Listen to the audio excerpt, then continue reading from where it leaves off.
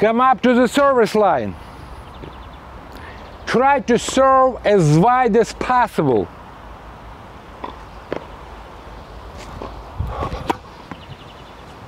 The toss should be the same place as actual serve.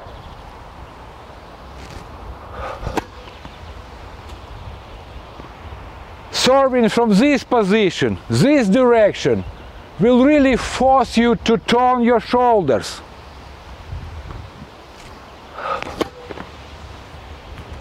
Getting a great shoulder turn is one of the fundamentals of the service technique. Body rotation is the main source of power in all strokes. The serve is not exception. You can see this great shoulder turn in the trophy position in any elite player. From the trophy position, the hitting shoulder should go from here to there, into this cartwheel motion. If you have a lack of shoulder turn, you will lose this range of rotation. As a result, you will lose the power of racket acceleration. You can work on your shoulder rotation by performing shadow serves to imitate getting into the trophy position. Additionally, this drill will help you achieve a proper shoulder turn in the trophy position. I'm walking and serving at the same time.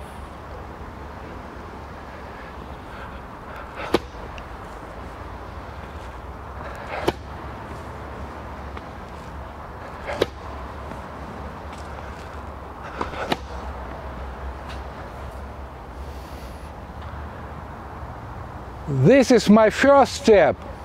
When I take the next step, I get into the power position. Once again, during this step, I perform a body turn. Then I toss the ball. Then I raise my hitting arm up. Turn, toss up. When I feel the weight almost shifting to my front foot, I start accelerating the racket. In this moment, I start accelerating the racket.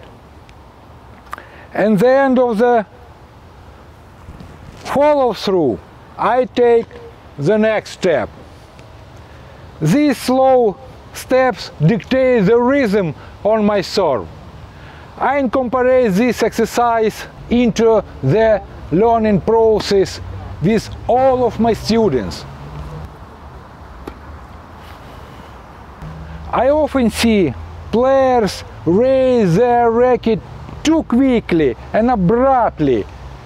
When it comes to biomechanics, it's so important this smooth, fluid motion for the racket acceleration and power on your serve.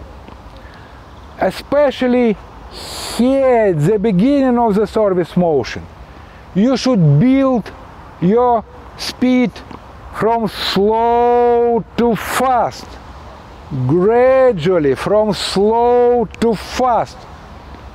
This exercise, this drill will help you with it.